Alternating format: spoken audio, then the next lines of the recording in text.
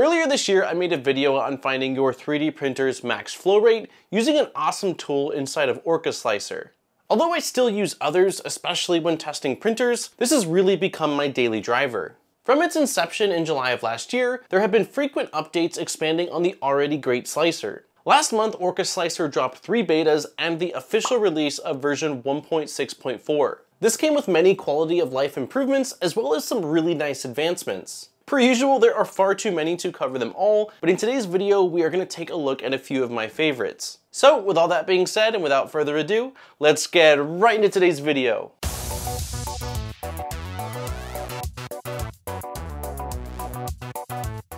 Massive thanks to MicroSwiss for sponsoring today's video. MicroSwiss manufactures hot ends, extruders, and nozzles for over 30 different 3D printers and are constantly expanding. Their most recent NG Revo combines E3D's Rapid Change Revo technology with their popular NG extruder. I've been running their upgrades for over 3 years and have printed everything from PLA to carbon fiber nylon with them. I love that they are US based and all of their products are machined in-house. This helps them to maintain the extremely high level of quality their customers have grown to expect. Another huge perk is that their upgrades are made for specific machines, making them drop-in replacements in most instances. This expedites the upgrade process and allows you to get up and running again quickly. Links are in the description to find out more about the various upgrades they offer or to pick up your own.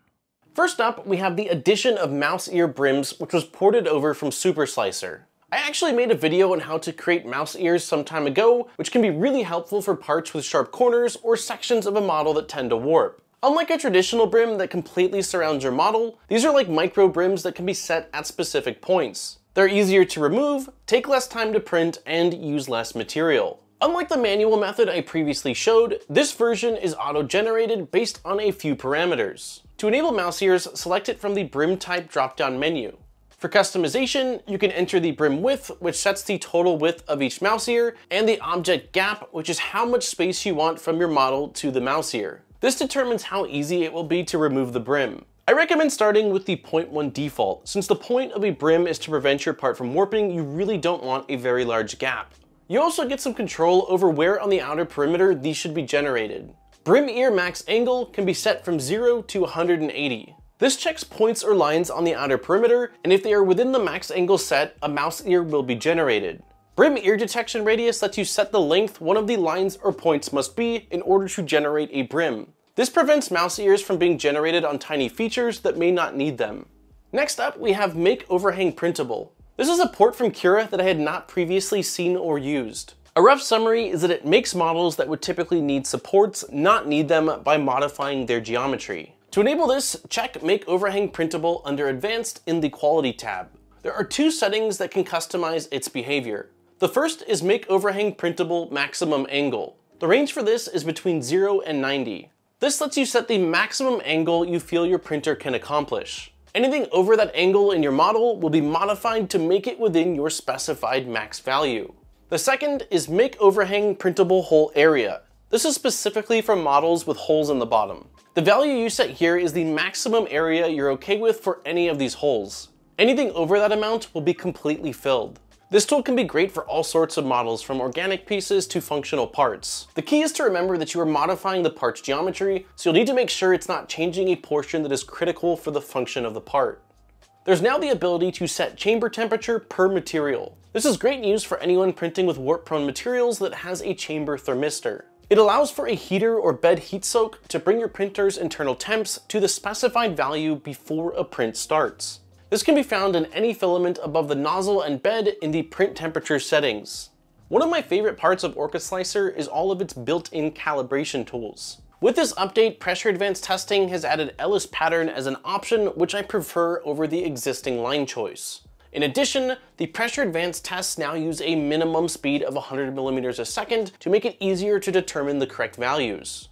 The exception to this is if it exceeds your set max volumetric flow. Currently, I use OrcaSlicer for both my Bamboo and non-Bamboo Lab printers. For those of you not using Bamboo printers or running in LAN only, there's now a stealth mode that can be activated under Preferences. This prevents Bamboo's health management system from being able to connect to the printer. This system is used to notify you when there is an abnormal status detected from the printer. If you want to read up more on what the HMS is, I will have a link down below in the description over to Bamboo Lab's official wiki.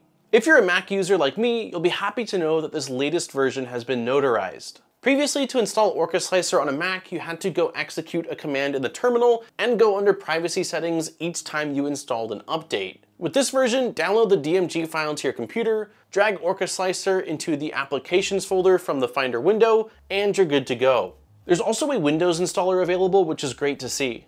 There are many other features that have been added or tweaked, including ports from the latest version of Bamboo Studio. One thing I loved seeing when going through the GitHub changelogs and pull requests was just how many community members were contributing features to OrcaSlicer. The 1.6.4 release had 14 new contributors. In addition to codebase, there are also members that are helping maintain and update translations. There are currently 14 different language options, which is something I think is really cool to see. I've been a big fan of OrcaSlicer since the first time I used it, and I'm thrilled to see it continue to grow. If you haven't already, I highly recommend downloading it and trying it out for yourself. I'll have a link in the description over to the GitHub where you can download the latest release. Let me know in the comments down below what your favorite feature in OrcaSlicer is, and if there's something specific that you would like to see added. On that note, don't forget to like and subscribe for more great videos. We make a video every single week, so there's always fresh content coming your way. And if you do want to support the channel furthermore, I'll have links down below in the description over to our Patreon where there are some really awesome rewards. Huge thank you to all of our existing Patreon supporters. I appreciate each and every one of you for allowing me to come back every single week and spend more time doing what I love, which is making content for you all to enjoy. On that note, this has been Daniel from ModBot. I look forward to seeing you guys in my next video. Peace, guys.